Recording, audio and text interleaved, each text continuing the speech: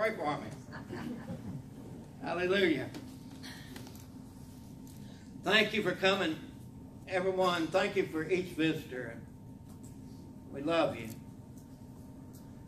And you know, there's only one heaven. And there's only one way to get there. And it's through the Lord Jesus Christ. And I thank God that Jesus Christ is the only way. He's the only one that died for my sin and yours. He's the only one that was beaten, crucified, died on the cross, buried, and rose on the third day. And the tomb is empty today. Amen. Hallelujah. I appreciate my grandson Maddox the other day. He says, Papa, I know Jesus, the Bible says he was 3 days and 3 nights in the heart of the earth. He was 3 days in the tomb. But Papa, when I count from Friday and then Saturday and Sunday, it's not but 2 days. And I'm glad that he thinks like we do. I said, Maddox, that's good you asked that. But the thing is, the Hebrew calendar, the Jewish calendar, the day starts at 6 o'clock in the afternoon. Jesus Christ was crucified on Friday. The Bible says that he died at 3 o'clock in the evening. The Bible says that the disciples asked to take his body down and quickly put it in a borrowed tomb. I like that it was a borrowed tomb from another man by the name of Joseph. And he was put there before 6 o'clock. He died Friday. 6:01 is now Saturday. He died Friday. He's in the tomb. The moment he died, he went to take care of business, I tell you. So there's Friday, and then Saturday. And then he rose sometime, I would say before daylight, on Sunday morning. And what I want to tell you by the scriptures and by the Jewish calendar and the Hebrew calendar, I want you to understand this. Somebody says, well, I wish they would do it like Christmas and let it be the certain day of each month. Let me tell you, our calendar is off. It's not correct. The Jewish calendar, the Hebrew calendar, is correct. Easter is the beginning of the year. And you read that in Exodus about the Passover. He says, today, when you put the blood on the doorpost in the form of a cross, it will be the beginning of a new year to you. And let me tell you what, when Jesus Christ was crucified, buried, and rose again, that's the beginning of a new year, a new life. Old things are passed away. Everything is new. It doesn't matter what your yesterday is or was. It doesn't matter what your past was. What matters is, have you ever come to the Lord Jesus Christ? And I want to tell you something. I'm glad God doesn't pick out perfect people. Amen. If you notice through the Bible, everybody he picked out had a situation that was very, he would be judged pretty heavy. I mean, look at them. I mean, they've done many things wrong. I'm bad, maybe worse than them, but Paul said he was the chiefest among all sinners. I mean, you know, Moses didn't like the way somebody did something. He just knocked him in the head and killed him, you know. But then he had to run for his life, but then God appears to him and says, Moses, I want you to go back now. It's time to get him out of Egypt. He says, God, I done tried it one time. God said, that's the problem. You did it yourself. Tried it. I'm going with you this time, and we're going to do it together. Amen. It makes a difference. But my friend, I want to tell you that we're living in a day that's to be exciting. And something I want to tell you, I wish I could explain it clearer. But what I believe is we're living in a time right now that's the greatest time there ever was. Jesus Christ, yes, rose on this day around 2,000 years ago. He rose, everything is paid for on the cross. And the resurrection proves and it makes it final. Hallelujah. But let me tell you something. We're living in a day where a lot of people think we got forever. Just as it was in the days of Noah, so will it be at my coming again. In the days of Noah, people begin to say, it ain't going to be the end of the world. We got plenty of time. We're good people. We can teach Sunday school. We can preach. We got preachers. We got church buildings. And Noah, you foolish. You're building an ark and ain't no water close by. And it ain't never done what you said is going to happen. You done lost your mind. Let me tell you what, Noah was right. The Bible says that he was a just man. Noah was. He was the only one that really trusted God, him and his family. What's sad is that Noah was the 8th one to walk on that ark, and that's where we come from. We all are kin, whether you like it or not. We come from the family of Noah. And we keep going before somebody gets disturbed, but we all can. And we got to love each other, or we can't make it to heaven. We're going to spend eternity together. You see, God says, I'm going to come back again. 360-something times he says there'll be a virgin born, give birth. A child will be born that will be the Savior of the world. The devil tried to stop that. Said he'd be born in Bethlehem. And told which Bethlehem it would be. He was born. And let me tell you, for 30 years, he worked in the carpenter shop. He did great things. He loved his family. At the age of 30, he was baptized in the River Jordan by John. John said, behold the Lamb of God that takes away the sins of the world. Jesus came down to be baptized. John says, I'm not worthy to baptize you. Jesus says it needs to be fulfilled. My friend, he was baptized, and the Spirit of God came on him in the form of a dove, and the voice from heaven said, that is my Son, that I'm well pleased. Jesus went into the wilderness, tempted for 40 days and 40 nights. It's amazing how many times 40 days and 40 nights appears in the Bible. That has a meaning there somewhere. But Jesus overcome that devil. He says it's written, man shall not live by what? Bread alone. Told the devil that. But by what? Every word. And that's what I'm learning. To read every word of the Bible. I can't just pick some things out. Another thing, it is better to read one scripture and know what each word says than to read a chapter and don't even know what you read. My God's a good God. And I praise God that today is the day of resurrection. The world might call it Easter Sunday. It's the resurrected day of our Lord Jesus Christ. Jesus paid the debt. He paid it. Nobody else was perfect. His blood washes our sins away. I want to turn to 1 Corinthians chapter 11, and we're going to talk about something that I've never noticed, and I like that. I like to be able to discuss things that I've never seen or known before, that I learned.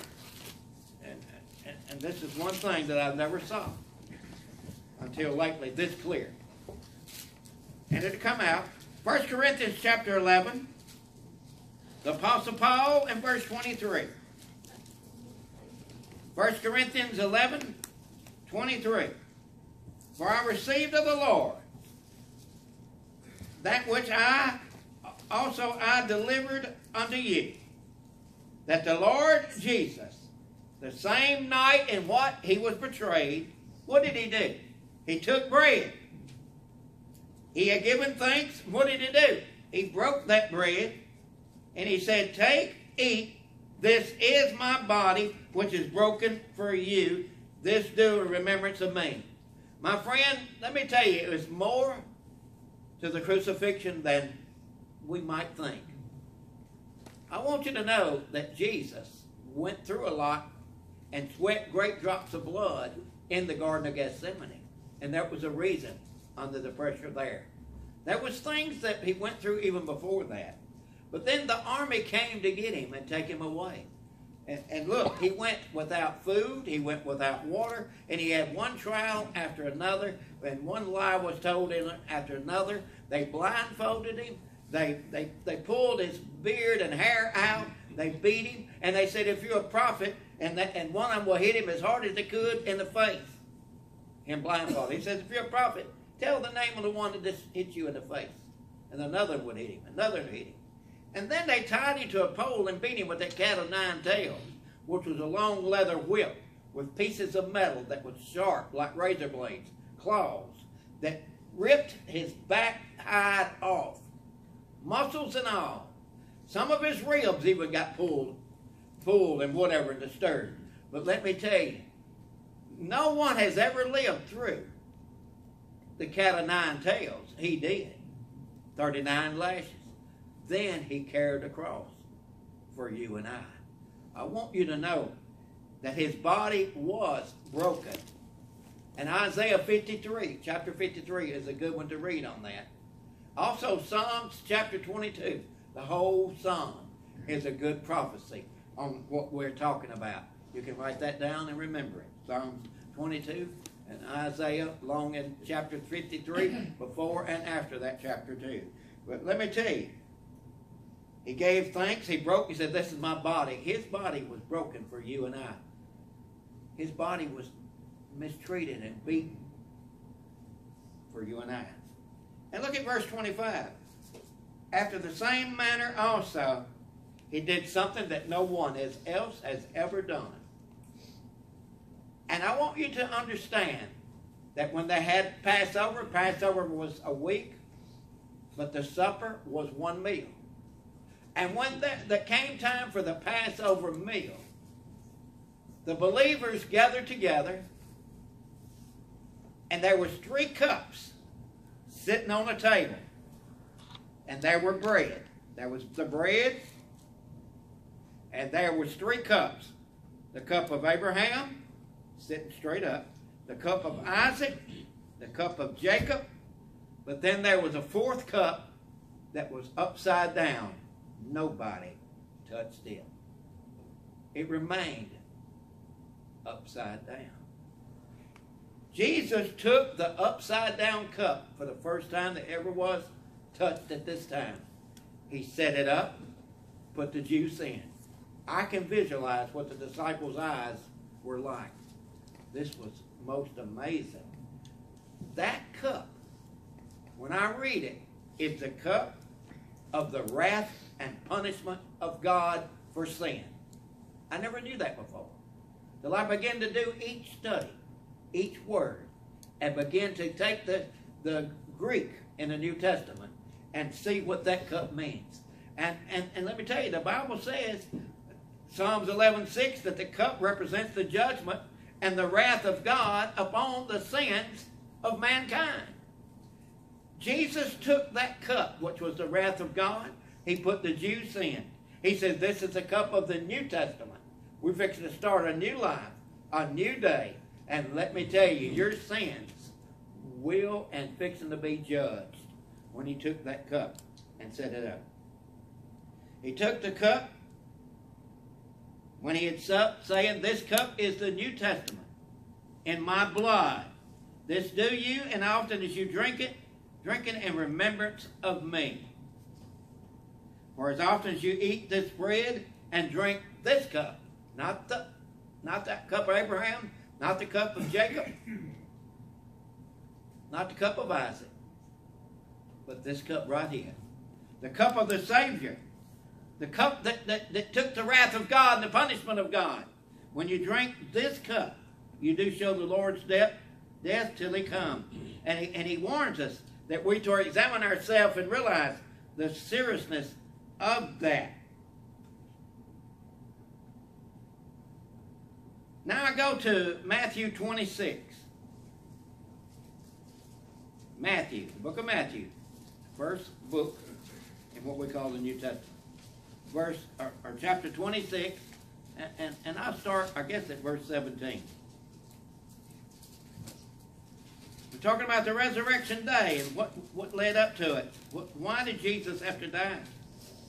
He died because mankind sinned. We were born sinners. There's a lot of people that thinks they don't sin. The Bible says that's a liar. Every human sins.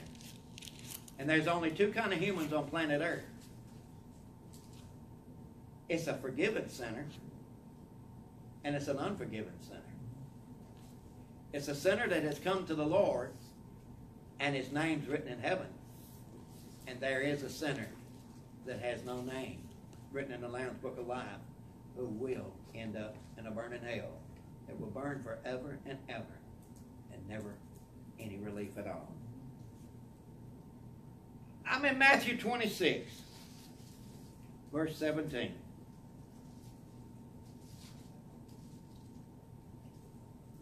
Matthew 26, 17. This is the Last Supper. Now the feast day of the first day of the feast of unleavened bread, the disciples, they came to Jesus. They say to Jesus, "Where will you that we prepare for thee to eat the Passover?" And see, they didn't realize the importance of this Passover is going to be different from any other Passover.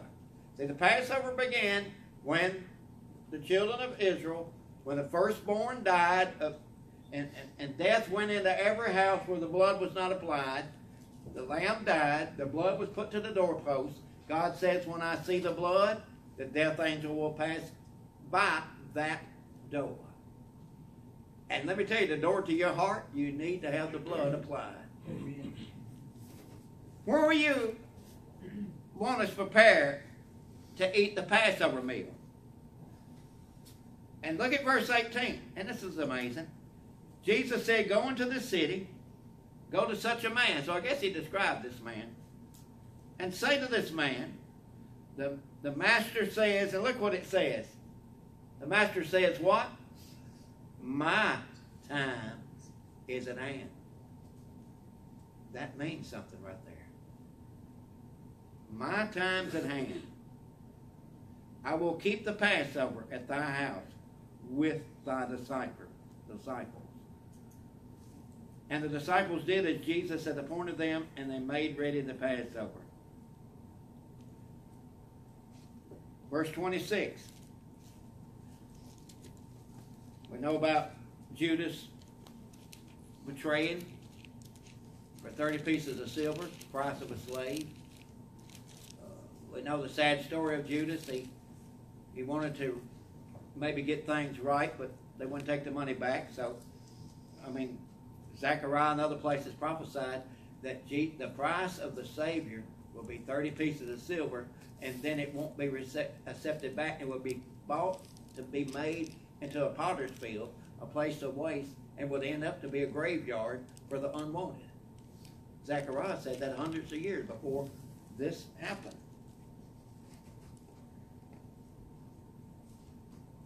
All right, Matthew 26. 26. "And as they were eating, Jesus took bread, he blessed it, broke it, gave it to the disciples, said, 'Take, eat, this is my body.' And he took the cup, gave thanks, and gave it to them, saying, 'Drink.'" How much of it? All of it. My friend, we need all the Word of God. We need all that God's got for us. "This is my blood of" what? "The New Testament, which is shed for many for the remission of sin." Look at verse 36. After they had this meal, in verse 36, "Then cometh Jesus with them unto a place called Gethsemane." And I think it's amazing. I don't know if you think of it like this. Adam and Eve was in, what was they in when the devil came to them and they ate of forbidden food? What were they at? Where were they at? Where were they standing? In a garden. And where is this taking place? In a garden. All right, when Jesus was with them, it came to a place called Gethsemane. It's the Garden of Gethsemane. He said unto his disciples, "Sit here while I go." And Jesus prayed constantly. And if he prayed, how much more we need to pray? He took with him Peter and the two sons of Zebedee and began to be sorrowful and very heavy. All right, notice that Jesus in the Garden of Gethsemane, he begins to pray and he begins to be sorrowful and very, very heavy. My friend, he knew from the day of a child what was going to happen. He knew that. Today, as I'm reading this to you, in verse 37, he suddenly becomes very sorrowful and very heavy. Never has he been like this before. Since eternity, remember now, he's God. He always was. Since he's been in the mother's womb, since he was born at Bethany, since he was in the temple at the age of 12 teaching, since he was in the carpenter's shop till he was probably 30 years old, and then he was baptized in the river Jordan at the age of 30. He went into the wilderness and was tempted, and then for 3.5 years preached the gospel. And now he's in the Garden of Gethsemane. He's sorrowful and very heavy. And he says unto them, my soul is exceedingly sorrowful, even unto death. What is your soul? Your mind, your will, and your emotions.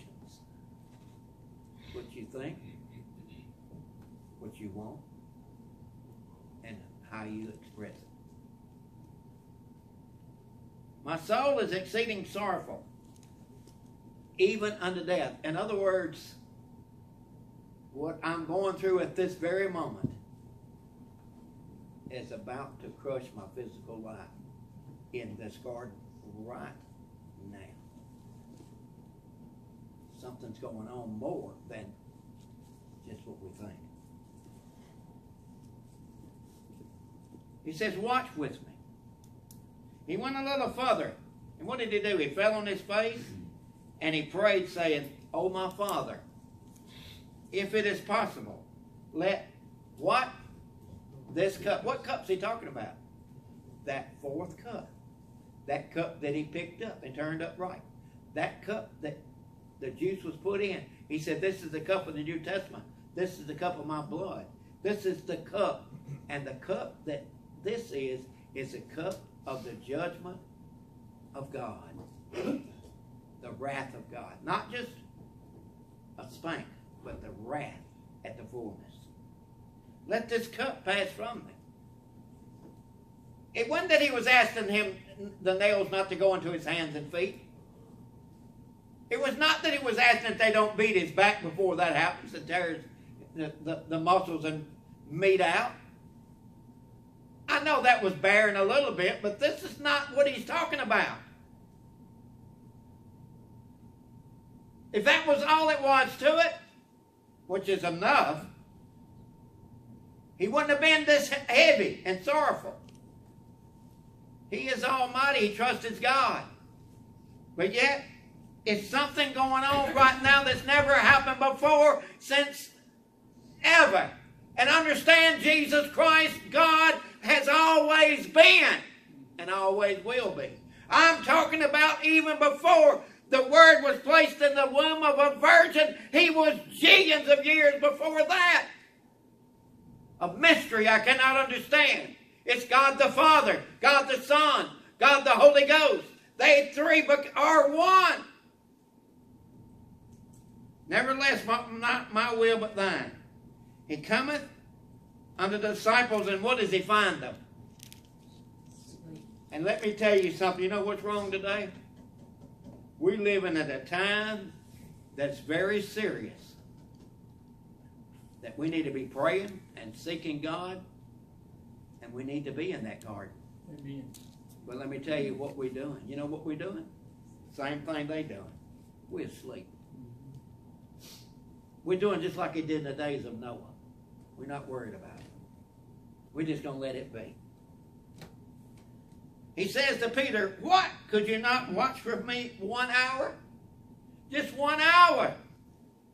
Watch and pray that you enter not in temptation. It says the spirit is willing, but the flesh is weak.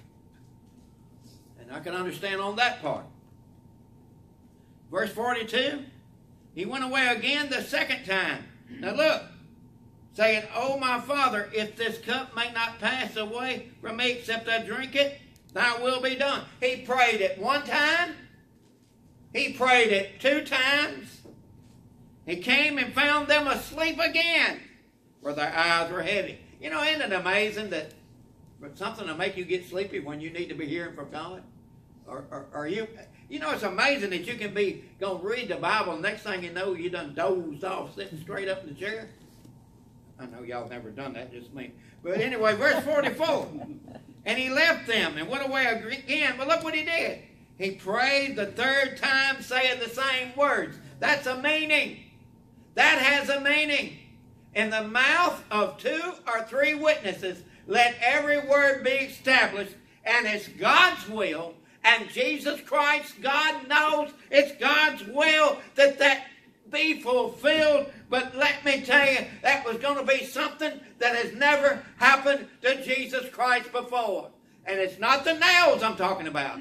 It's not the cat of the 9 tails. It's not the pulling of the beard and pulling the hair and blindfolding and hitting with his fist and calling him all the kinds of names.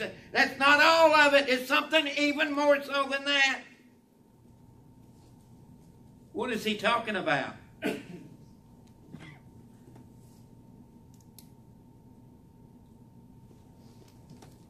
Then cometh he to the disciples and says to them, Sleep on now, take your rest. The hour is at hand, the Son of Man is betrayed into the hands of sinners.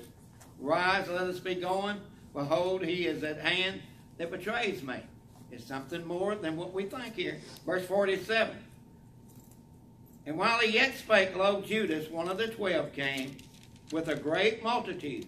They had swords and staves. They had all kinds of military equipment from the chief priests, the elders of the people, the very people that he preached to and talked to. They come to take him.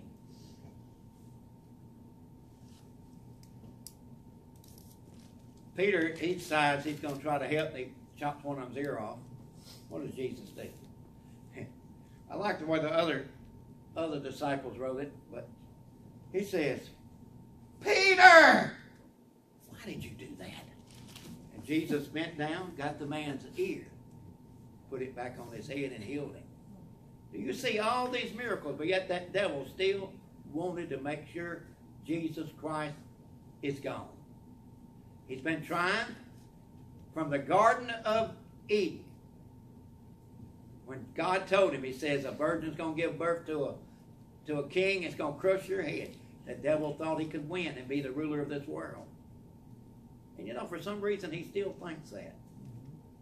But let me tell you, this is good. Hallelujah.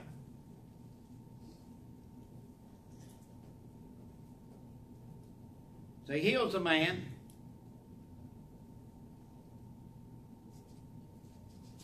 Jesus says, don't worry. I could call 72,000 angels, Peter, but I'm going to go on through with it. This is God's will.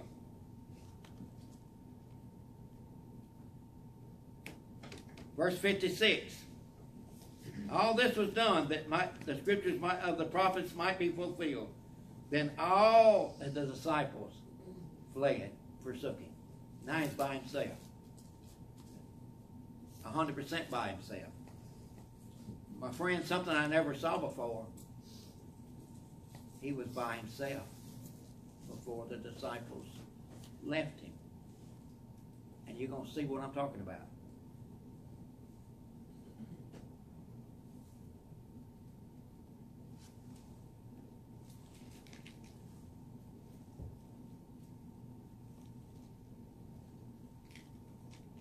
See where they mocked him? They did everything you can think of against him. Now I go to chapter 27.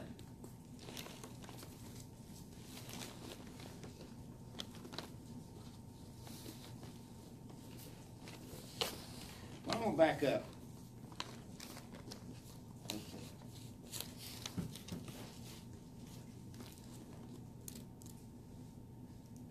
Chapter 27.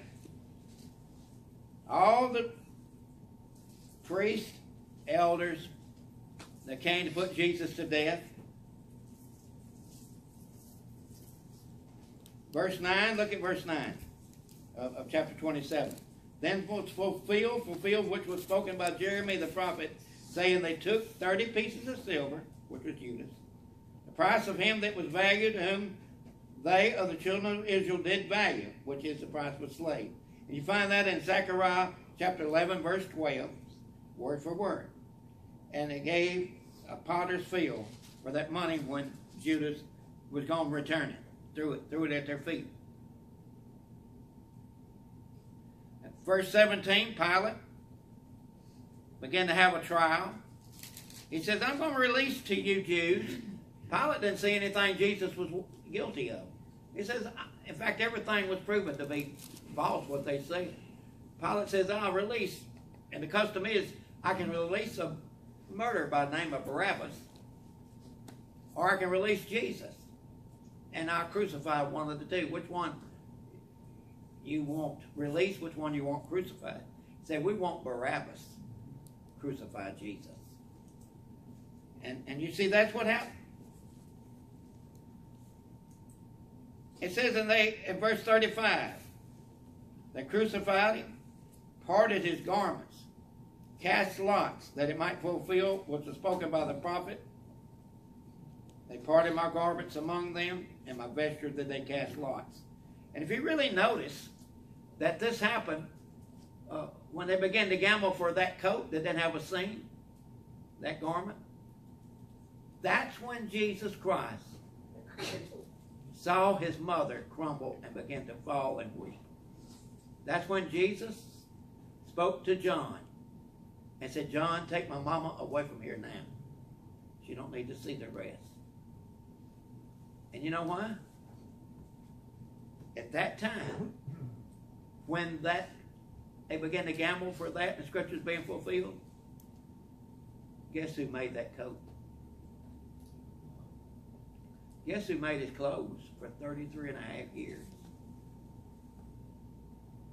John says, don't let her see no more.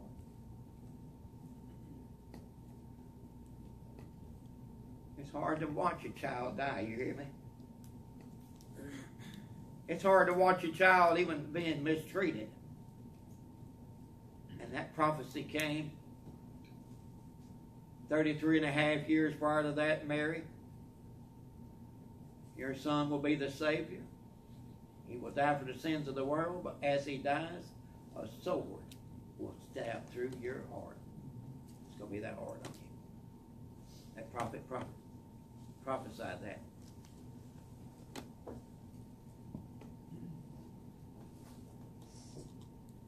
Verse 45. The 6th hour there was darkness all over the land until the 9th hour. Okay, at 12 o'clock they went total darkness according to verse 45 in Matthew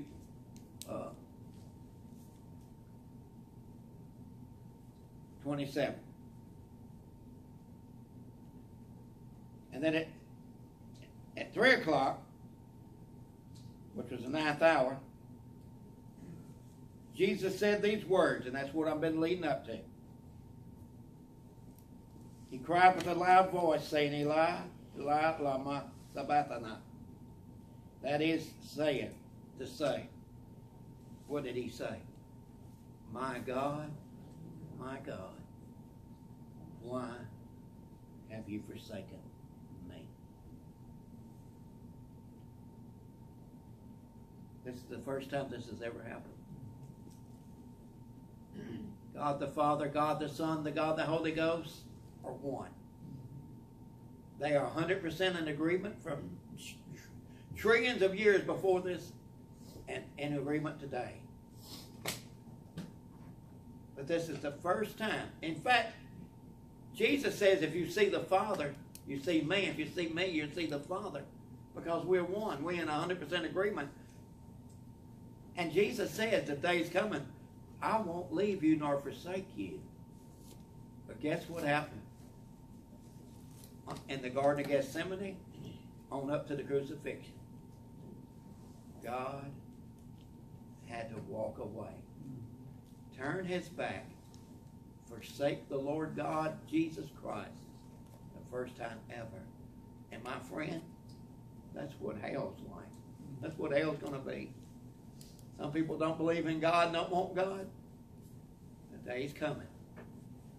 You won't have to be bothered with God anymore. You'll just burn. If you don't know the Lord Jesus Christ as your Savior, today's a great day to do that. Don't be too prideful. Don't be too high up. Unless you confess your sins and believe in your heart that God raised Jesus from the dead, you cannot be saved. He cried and said, my God, why have you forsaken me? And I looked the word forsaken up. It means to leave, to abandon, to walk away from, turn the back on. And that's the first time that's ever happened. And it's the last time it will need to happen. God had to turn his back because Jesus took the cup of the judgment of God. Jesus, the perfect Lamb of God, the perfect Son of God, the one who has never sinned, took my sin and yours, and his blood is the only answer we got. Jesus Christ died. The disciples begged for the body to hurry up and get him in the tomb before the seventh day started, which they didn't have but just a couple hours. And they quickly put him in Joseph's tomb. It was barred, it says. And then on Sunday morning, Mary Magdalene and one or two more are going to go finish preparation of the body because they didn't have time to do everything they needed to do, prepare it for burial. On their way, it was just getting daylight.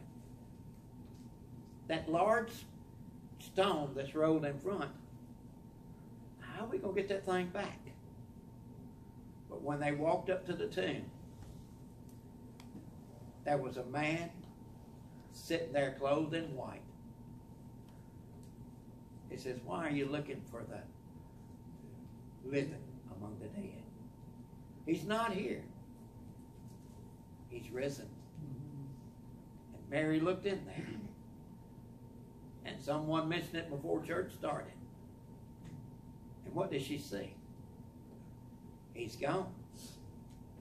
But somebody tell me, what did that napkin look like? That napkin that was over his face when they buried him, what does it say about it? Folded. It's folded. And the custom is, if you're eating, or if I was to go to your house 2,000 years ago, and I'm eating with you, but then I might need to walk outside a minute and walk right back or something, I'll fold that napkin, and that says, excuse me, I'll be right back. You know what Jesus said? Excuse me, I'll be right back. And let me tell you what Jesus did for those 3 days and 3 nights. He went and preached in the heart of the earth, in Abraham's bosom, in what we call purgatory, some people do. He preached